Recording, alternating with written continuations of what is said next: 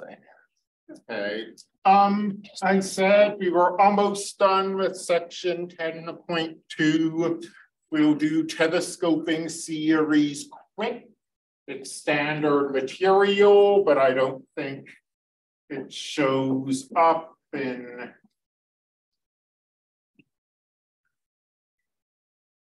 enough applications to want to really fight with it. But what is a telescoping series? Well, this is an informal definition, but it's a series where most terms in the partial sums cancel. And we can take the limits as a result. So I've said that usually thinking of series as limits of partial sums, it is the correct definition, but it's not necessarily that useful in actually making determinations. Does a series converge? Does a series not? Telescoping series, kind of an exception to this. As I mentioned, they're not super common, but not super common in like the real world, but like the sum from 1 to infinity of 1 over n minus 1 over n plus 1.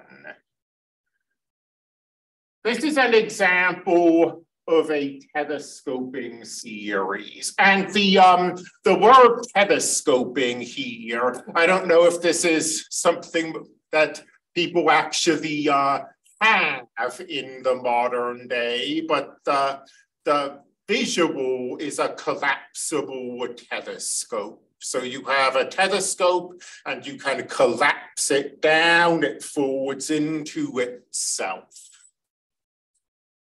We look at the partial sums.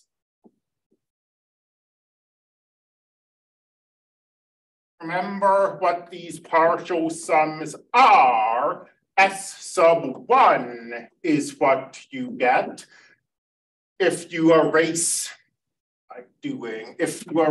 that infinity symbol and replace it with 1. S sub 2 is what you get if you erase this infinity symbol and replace it with 2, and so on. And S sub 2 is, well, we've got the 1 term, and now we get 1 over 2 minus 1 over 3. And now that we have that S sub 2, we can see that this sum collapses. We can sort of push it together in the sense that this negative 1/2 and that positive 1/2 cancel. So just as with the collapsible telescope, only the eyepiece and the lens remain.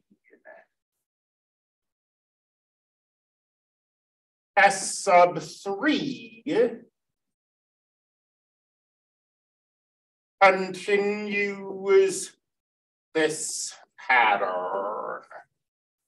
It gives us a plus 1/3 and a minus 1/4. And this sum, this telescope collapses. 2 1/2 cancel. And And now the 1/3 cancel. And this pattern repeats itself. S sub 5 is going to be 1 minus, let's see, S sub 5 skipped a number. S sub 4 is going to be 1 minus 1/5. S sub 5 is going to be 1 minus 1/6. S sub n is going to be 1 minus 1/n plus 1.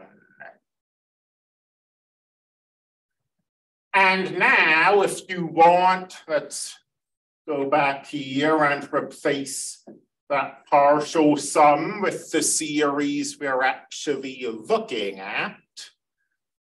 That infinite series, by definition, is the limit as n goes to infinity of these partial sums. This bit here goes to 0, and we're left with 1. So this limit exists. We were able to take it,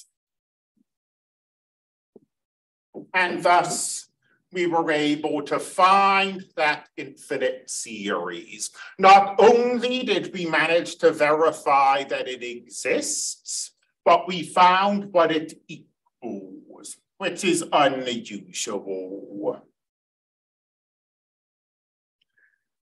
As I say, this is pretty specialized. It's not usually going to be that helpful, but it took, what, 5 minutes to talk about, and it's a standard part of the curriculum.